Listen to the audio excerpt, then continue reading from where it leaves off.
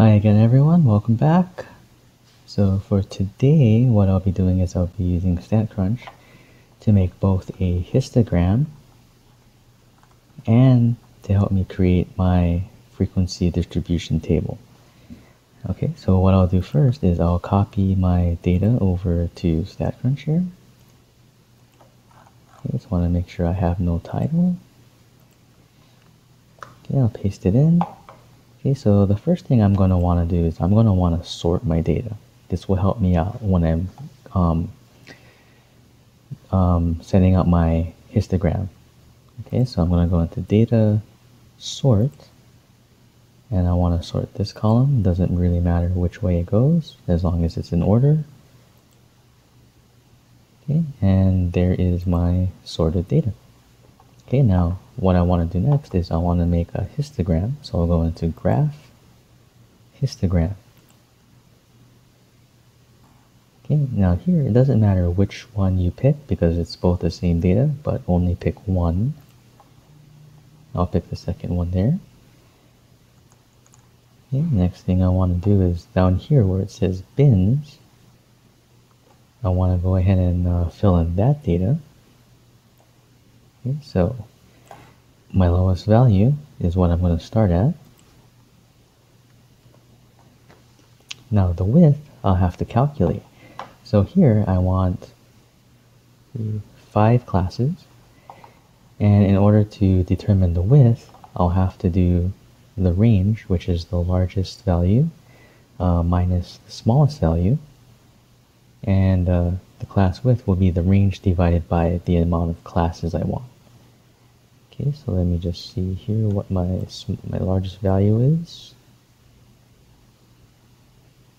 Okay, my largest value is 45. My smallest value is 24. So I'll go ahead and subtract that. Okay, and I'll divide by the amount of classes I have or I want to set up. Okay, so what we'll have to do is we'll have to round up to the next whole number, so my class width will be 5. Okay, that's all we have to do. Everything else is all set up. Click on compute, and there's my histogram. So what's nice about the histogram is all these numbers you see at the bottom here are the values for the lower limit for each of these classes. Okay, the upper limit will be 1 minus the next lower limit. So this is my next lower limit. I'll go 1 minus that, and that will be my previous upper limit. And from there I can just keep going, and I'll do 1 from 1 less than this, and that would be my last upper limit. Now if we put the mouse over each bar, what's nice is it'll tell us the frequency for each of these classes.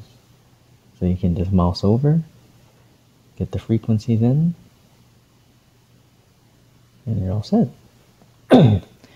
Now what if you need relative frequencies? Well, that's not too hard. So I'll go back in and edit this. And right here under type, if I want relative frequency, I'll just select relative frequency. Okay, and relative frequency comes up as a decimal or a probability. So you'll see it as a number between 0 and 1. Okay.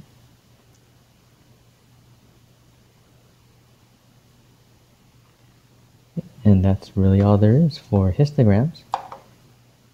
Thanks for watching, and stay tuned for my next StatCrunch video.